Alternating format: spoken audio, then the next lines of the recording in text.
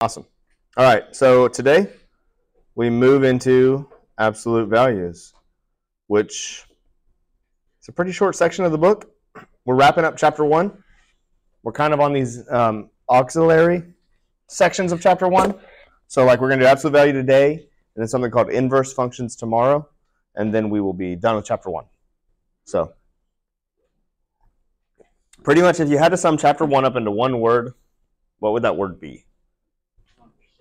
Yeah, I think so. And then kind of all the outcroppings of what they are, like that homework question with the board, where you can plug a function into a function, looking at a graph and functioning, looking at a table and functioning. What else have we done?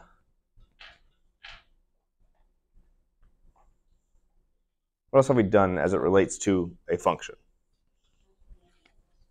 Oh, transforming functions. So how does a function change when you add numbers to it or other functions to it and add two together? Domain and range of a function. What are all the possible inputs? What does that make all the outputs?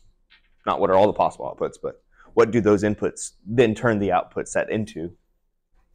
And then today we're just looking at an odd specific case of one type of function, which kind of parallels the piecewise thing that we learned at one point, but also has its own little quirks that go with it.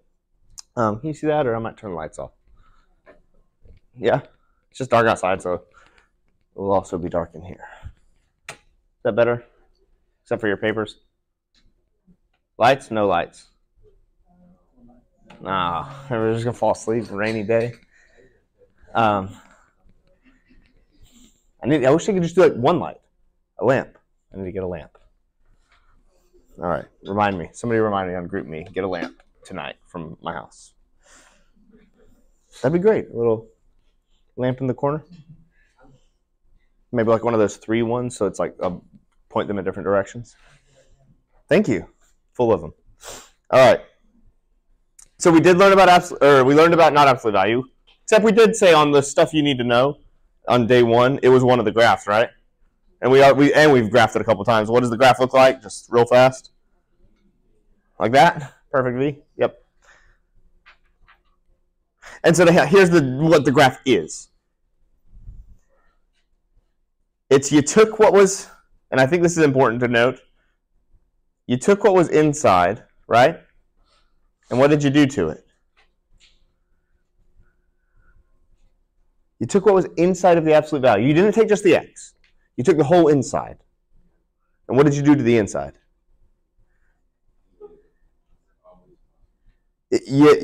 For the top one, it's left alone, right? Which is kind of cool. It's like, oh, we left it alone if bigger than 0. And for the bottom one, what did we do? We flipped the sign, if it was negative, to make it always positive. I just like this thought that, hey, we're not doing it to just the x. Don't just throw it next to the x when you see the x inside of it if it's a really ugly thing on the inside. We're taking the whole argument and flipping it. Because the whole argument is your final number that you're going to have to go bracket, absolute value, turn it into positive.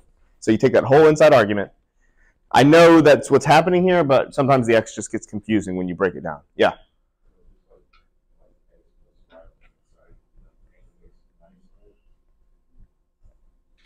Right? Negative x minus 5 is what you're saying? Yeah. X plus 5, depending on what x plus 5 turns into, like that condition also depends on where you are on the x. It might just be left alone, but yeah, if you were to flip it, you flip the inside. Okay. The wording of this is a little confusing, but this is like the practical, what does this look like? So let's say if you score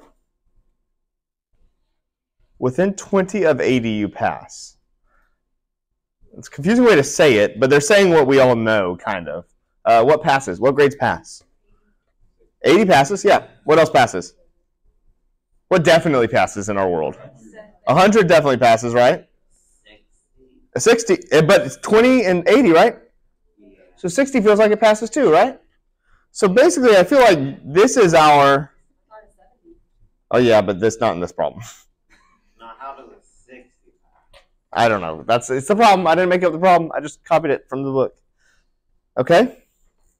So that's kind of the goal, is like, hey, 60, 80, 100, those 40 numbers pass somehow. Who cares whether they pass at this school or not? So write this as a distance from 80 using absolute value. So how can we say go either way as a distance from 80 using absolute value? The biggest hint is it's probably going to include both of these numbers in some form or fashion. So let's just try some stuff. We know there's going to be an absolute value because of the name of the section. I don't know. I'll be honest with you. We're going to have to play around with some stuff. I don't know. I don't remember perfectly the answer from a long time ago. We're just going to have to see what gets us our perfect answer. So, anybody have any thoughts on what we could throw into the absolute value just to see?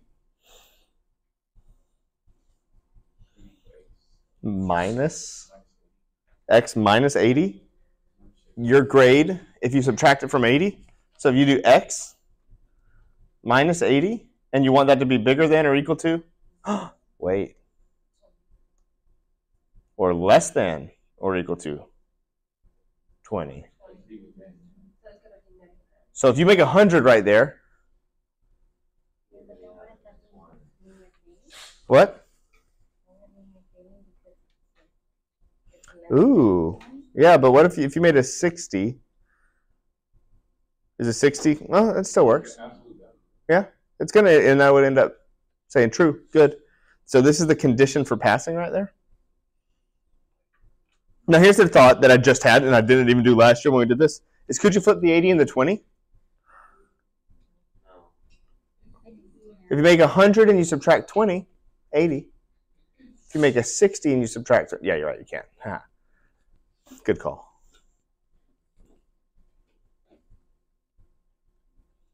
Okay. So this is just a conditional statement, which is kind of what absolute values are, right? Conditional, you don't need to know this, but this is a conditional statement for what? As a student. As a student, this is your condition for, yeah.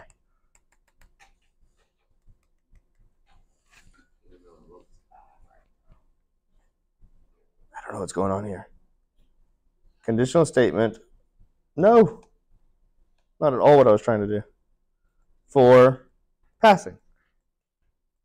You can put a big if right in front of it. If the absolute value of your score minus 80 is bigger than or equal to, is less than or equal to 20, you did it. I don't know. That's just a harder way to say get a 60 or up. But hey, we're learning. I'm learning too. That's the graph. You've already said that today. Heck yeah. Here's some fun, them doing what we learned yesterday to the graph. Watch this. I'm going to zoom in real big so we can't cheat. Well, I guess you can look at your paper. Don't look at your paper. Look up. What are the shifts as a review, short review session? What are the shifts that they're applying? Oh, to the right 3? Okay, hang on. Let me change colors. What about the 4? Up 4. And then this is the tricky one, obviously. Green, hang on. What about the 2? This is hard. It's vertical for sure because it's on the, okay, we're cool with that. And now we have to think, if it's vertical and it's on the outside, then it's what's expected. So what would you think a 2 would do to your problem? Yeah, or I like to say taller when it's vertical, but you don't have to. You can say vertical stretch. But if you're thinking about it in terms of, I'm a person, I got twice as tall. You grabbed 2 points, 0 and some other point, and you made it twice as tall, which is probably what they did. Let's go check. So we're saying vertical stretch times 2 is the words. Let's watch and see. It looks like they did it at this green step right here. So right here they had 5, 2, right? 5, 2. And we said he better get twice as tall. What did 5 turn into? Did he get twice as tall? tall is the y value, right? Height is based on y, or if you want to say distance from the y-axis or x-axis. It turned into 5'4". So he got twice as tall if he's standing in the same spot. Was that true for every single position? Look at 3, 0. Did he get twice as tall? What's 0 times 2? So he did get twice as tall, even though it doesn't, it's a little wonky. So that's kind of I like looking at that, even though it's really ugly when they put all 4 on the same graph, because you can slow down and look at each one and see how it affected it. All right, now we get to do it. If you go and you're studying the book, because all of you do that after class, you go home, you take the notes that we did, you're working on your homework, and then you read through the textbook and the chapter in the textbook that aligns perfectly with what we did in class. The book didn't have the graph. This was just such a short section that I was like, okay, we're graphing it as well. The book just said, so if you go and look at Try It 2 in the book, it's just going to say, write the equation. So let's start with that instead of starting with the graph. Well, before we write it, I'm going to write f of x equals, what's the most basic toolkit parent absolute value function? Boom, boom, boom, right? And now I'm going to change it to g of x, and we're going to do what to it? Which way? Okay, 2 units to the left, right? So that looks like x plus 2 on the inside. Vertically shifted, plus 3 on the outside. And now the hard part. I guess it's not that hard. Vertically reflected on the outside, right?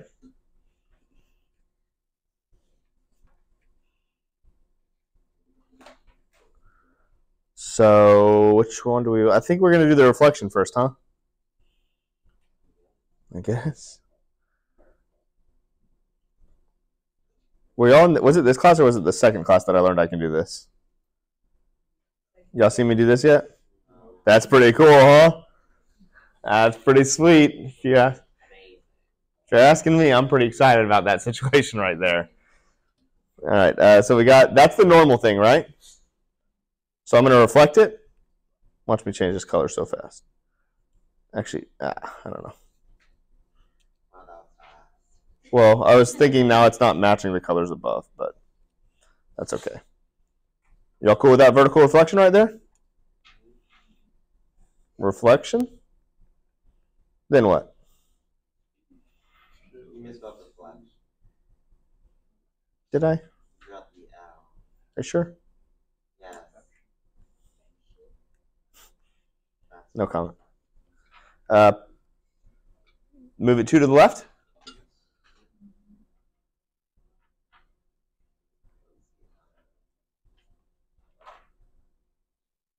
Cool.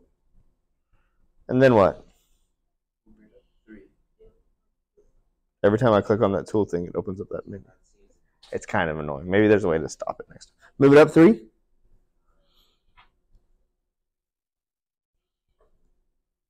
I know this is a lot of... That was not a good one.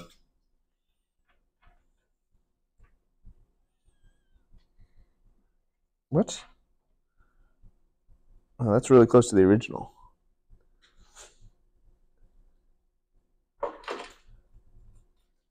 Dang it. There we go.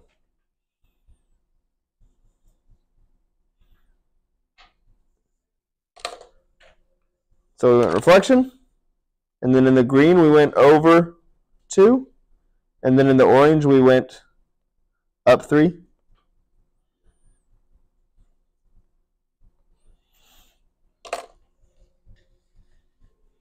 Not too bad? Hopefully not. It's not meant to be. All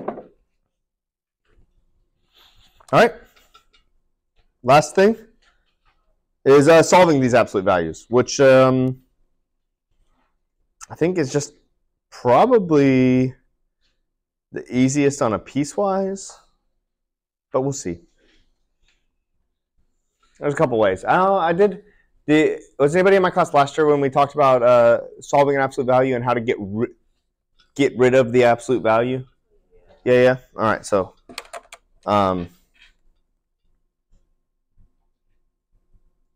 first off, they're doing something cool, like foreshadowing what we're about to do in days to come. They're doing a real cool thing right here. Anybody got an idea of what they're doing? Like foreshadowing?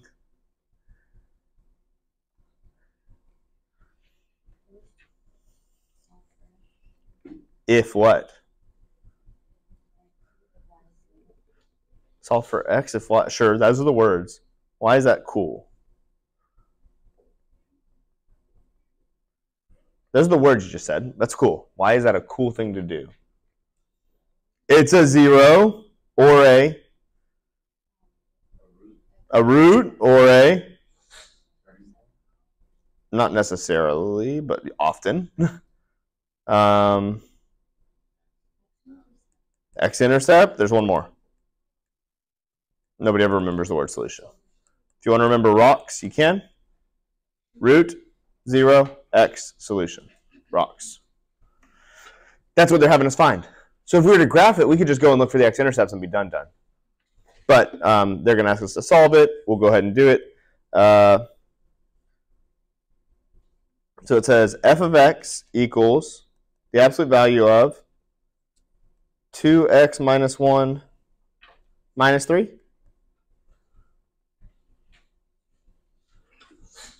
And they're saying f of x isn't f of x. What is f of x actually? 0. Good to note that they're not plugging it in, right? They are setting it equal to. They're not plugging it in, they're setting it equal to. 0 is not x, 0 is y. 0 is the output.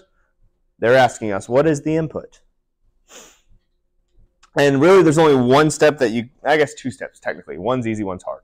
The first step is get the absolute value alone, just like you would any variable. Get that absolute value all by itself. And there's one thing keeping that from happening right now.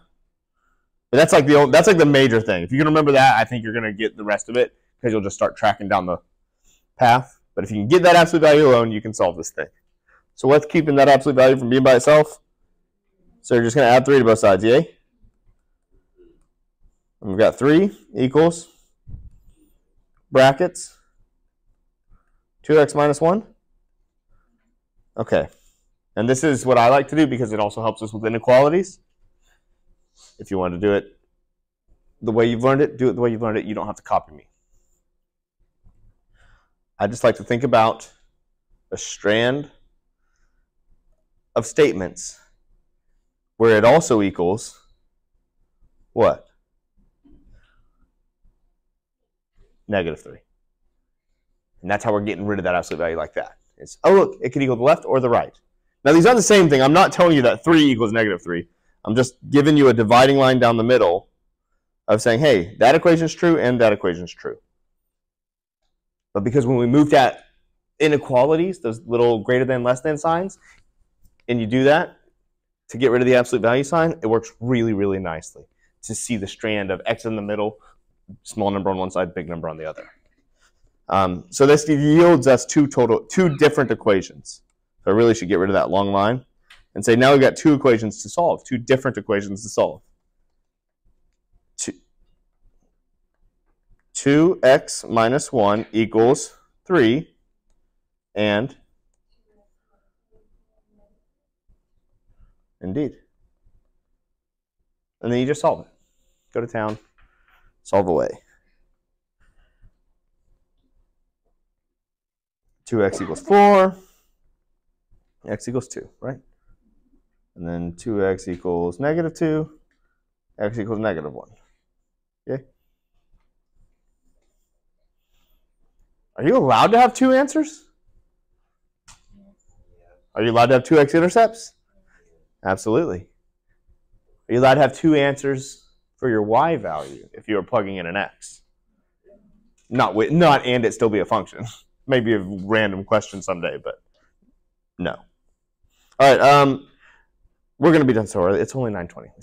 So much time. So let's go ahead and graph this without even using our answers that we just got. Let's just graph it straight up. The normal thing, the normal absolute value, that is really annoying. Yep, just that normal thing like that, right? Okay. I might do a couple transforms at the same time just for fun. Oh, we got to be careful. Yeah, that's actually a pretty nasty problem right there. They're hitting us with a pretty mean problem. Just because of the horizontal shift not being by itself. So, let's see. X, Y. Let me just draw a table real quick to track what we're doing. If you plug in 0, what do you end up with? I don't think so. I don't think so. 0 spits out -1, +1, so -2. Right? Because it spits out -1, Because it'll give you 1, which turns into 1. and then you subtract 3. Okay, okay. So that is called, that's got a name too. Anybody remember the y-intercept? Lovely. 0, 2. All right. What else we got? Wait, wouldn't it be -2? Oh my gosh. Terrible graphing. What about 1? It'll be just 2 minus 1 is 1. -3 is, ooh, that's interesting.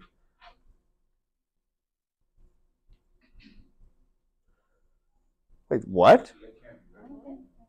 I don't think that's right either. 1 -3 is -2. Oh, what? Yeah, I mean, we're just being careful. 0, right? Plugs in. You get a -1. Flip it, you get a +1. -3 is -2. That works. And then you plug in 1. You get 2 minus 1 is 1. -3 is -2. Oh, I think I know where the vertex is. Yeah, I don't know exactly what the y value is yet, but I bet I know the x value. Also, the vertical. Oh, horizontal. Mm-hmm. Yeah. It's supposed to get half as wide.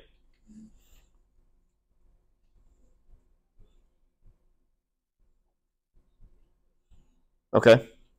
I think we need 2 more points. You did 2 already? What'd you get for 2? Should be, right? Okay. Now we're tracking. But then we should know -1 as well, right? Is it also 0? All right, so I feel like to get this graph done, we just need that 1 more point.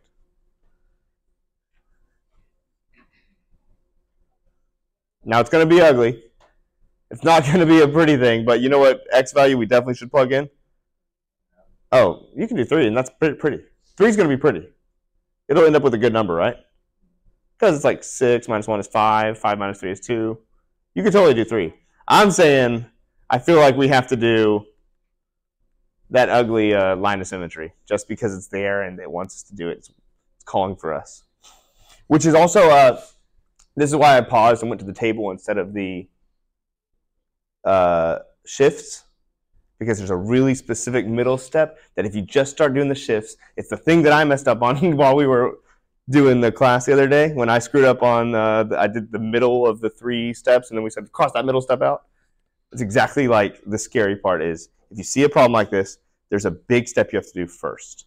And we're about to see it happen right here and get us our line of symmetry. So let's keep going. 1/2, last but not least. the hard one. If you plug in f of 1/2, It'll be negative 3. I don't know, I haven't done it yet. 2 times 1/2 is 1, minus 1 is 0, negative 3. Oh, how nice and neat of them. Right there. And then from there, I think you're safe to just draw your lines. Okay, does this have a thing that says don't show me anymore? Nope. They're just trying to sell me on the...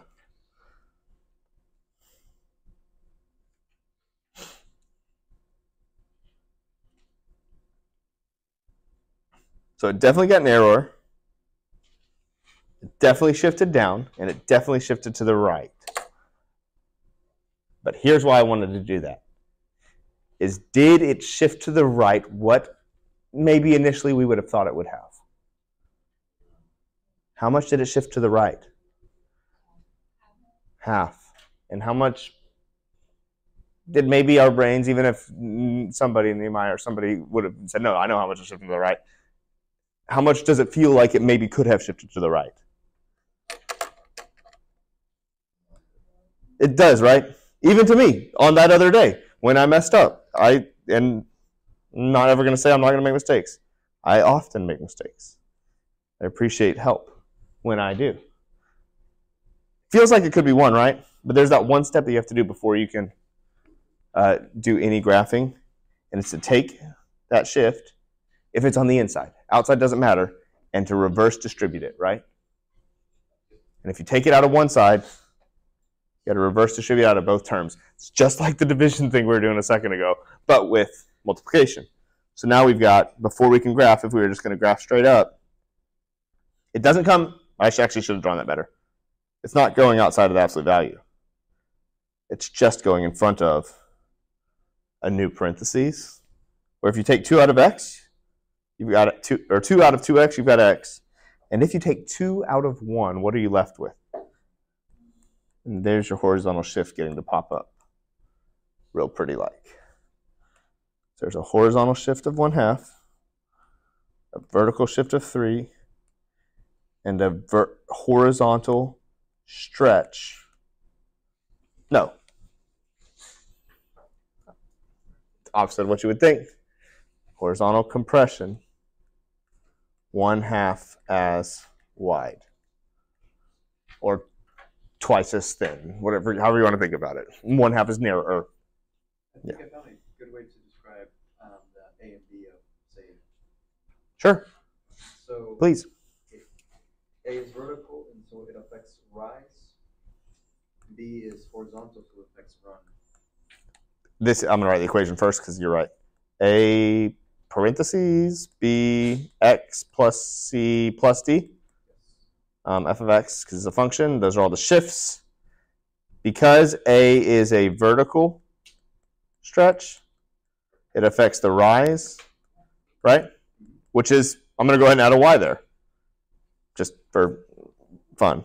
And you're saying because B is the horizontal, it affects run, and I'm going to add an x there.